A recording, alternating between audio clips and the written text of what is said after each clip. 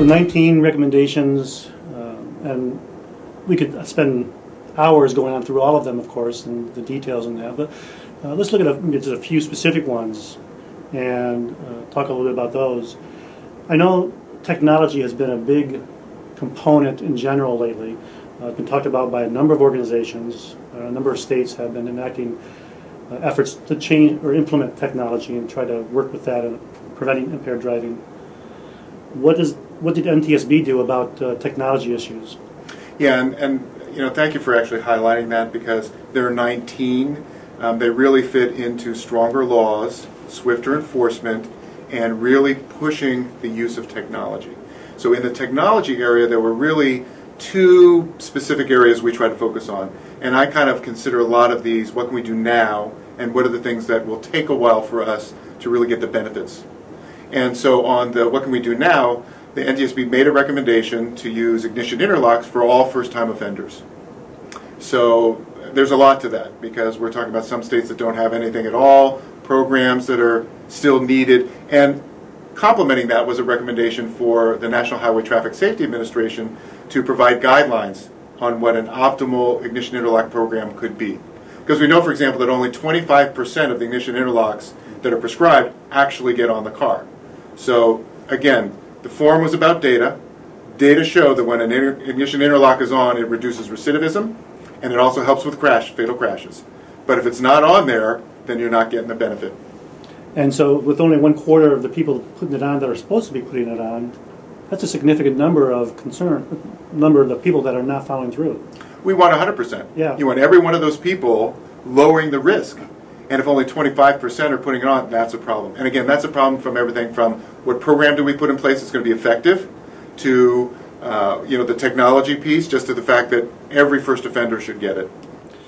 With ignition interlocks, there's a lot of people out there that think this is magic. It's not science. It doesn't work. Not reliable.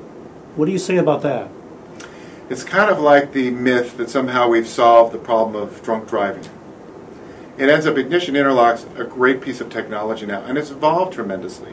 And so there's a lot of different safeguards on there. So the concern about who's actually doing the breath test, and can you identify that's the right face that needs to be there. There's all these new pieces of either program, process, or technology, like facial recognition even, that helps to make sure the right person is doing the test. They're extremely effective when they're actually being used. Well, in fact, once they're in the car and a person's driving, I understand it can require a test even at that point in time. Yes, that's called a rolling test, for example. So, one of the concerns is, well, someone can blow into it and get the car started, but then the person that you're really worried about is who's driving. That's what a rolling test does. It actually makes them blow into it again. And again, these could be random. They're not prepared for it, and they've got to be ready. And not, if they don't pass, then the car's not going to go. It's going to be an issue. Regarding ignition interlocks as well, so there's the face recognition, the blowing, and the rolling test. Are there other safety measures, so to speak, or techniques or devices that can make sure it's working properly? How the ignition interlock is working? Yes. There's all kinds of things that are built in, which frankly go from just the sound, whether it's a hum. I mean, there's certain ways you have to blow into it and know that you're doing it, that it's working. And that's why I say I think the main point is it's extremely effective when it's on the car. So 25% is not acceptable. And the other part is the concern that somehow you can trick it. There's probably still ways, creative people are getting around it, but the reality is nowadays technology and the procedures really minimize that. And if you have everybody on it, 1 or 2 people getting around it versus thousands that are on it, the numbers still say we're getting safer. And thank you for bringing that up, because I think that's a general issue. Very often people talk about, oh, there's a way you're going to get around that, or we can't find everybody who's out there drinking and driving. So we don't need a law, we don't need to do this, and I think that's backwards. Just because there might be a challenge of enforcement or making sure people are using the technology correctly, etc., you can't let that stop you from having some effective measure that's going to make a difference in reducing crashes, lives lost, and injuries. You've got to pursue those. Now, one of the other issues with ignition interlock, and this ties in and actually with what you just said, it deals with alcohol, not drugs. So how do we, why do it if it just deals with alcohol?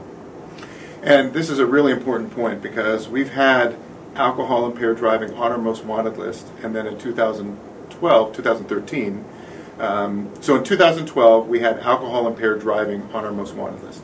And then 2013 it evolved to substance impaired driving. And what that did was acknowledge the role now that drugs play in impaired driving. And the challenge is, there are two parts about this. The challenge is the drug piece is very hard right now to assess it. You're looking over the counter, you're looking at prescription, you're looking at illegal. It's just a very difficult area. But the other part we know is there's a very high percentage of people that are using both. And so again, we don't want to not do one because somebody might be on the drug side and not, well, the reality is you have to do the alcohol. It's still too big of an issue, and there's a lot of people that are doing both the alcohol and some other kind of drug.